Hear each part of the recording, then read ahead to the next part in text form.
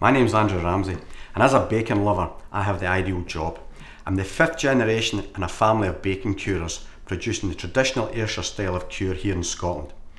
We produce this bacon either as unsmoked or smoked, and it comes in streaky, middle or back bacon.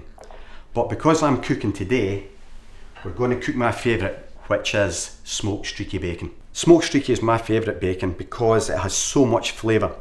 Throughout the meat there's all this beautiful fat marbling which just adds to the flavour, and because it's naturally smoked using wood rather than the modern day liquid smokes which leave a bitter aftertaste in your mouth, this is just full and full of flavour.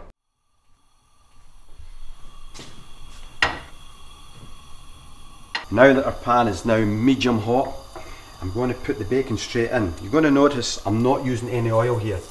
We've never found a reason to put oil in the pan. The bacon will do its own thing. It'll render down.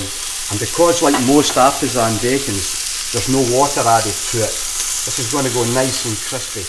Now I'm going to have all 4 slices because this is going to be a substantial roll.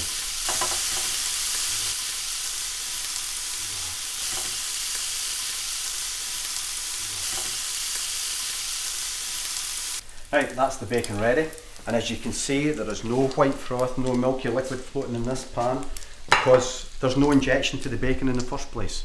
So if it doesn't go in, it can't come out. All we're going to have here is a beautiful flavour.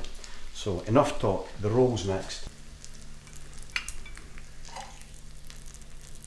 20 butter, oops.